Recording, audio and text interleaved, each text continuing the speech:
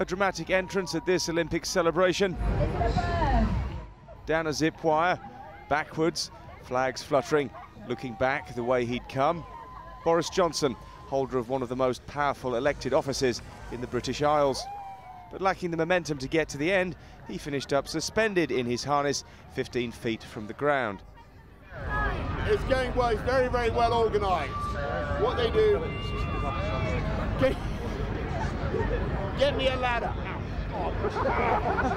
And yet it is a sad fact that the plight of the Mayor of London, in spite of his repeated requests for assistance... Can you get me a rope?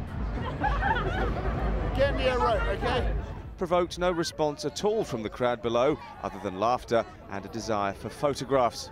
It was in fact several minutes before a line could be produced and attached to his immobile body.